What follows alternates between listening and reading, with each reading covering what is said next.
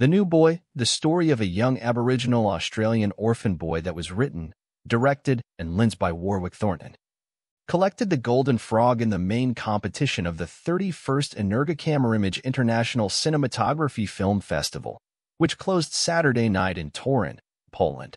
Cinematographer Ed Lachman received the Silver Frog for Pablo Larraín's El Conde, which positions Chilean dictator Augusto Pinochet as a vampire.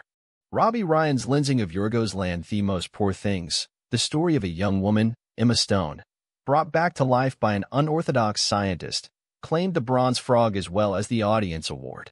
Ryan collected the Golden Frog 2 years ago for Mike Mills' Come On, Come On, and Lachman won the Golden Frog in 2015 for Todd Haynes Carol.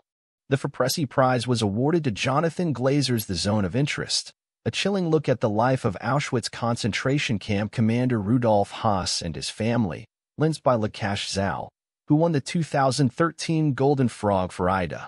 These films topped a competitive field in the main competition that includes Oscar hopefuls such as Ferrari, Killers of the Flower Moon, Maestro, and Napoleon.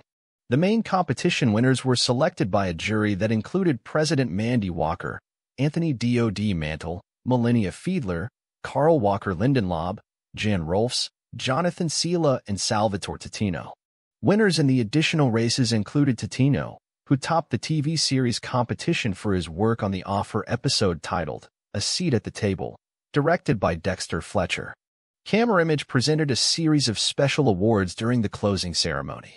Peter Dinklage accepted the Festival Director's Award for an actor and also helped introduce the event's closing night film, which he stars in, Rebecca Miller's She Came to Me. Christoph Zanussi was honored with the Lifetime Achievement Award for a director, The Brothers Quay, the award for directors with unique visual sensitivity, cinematographer Peter Zeitlinger and director Werner Herzog.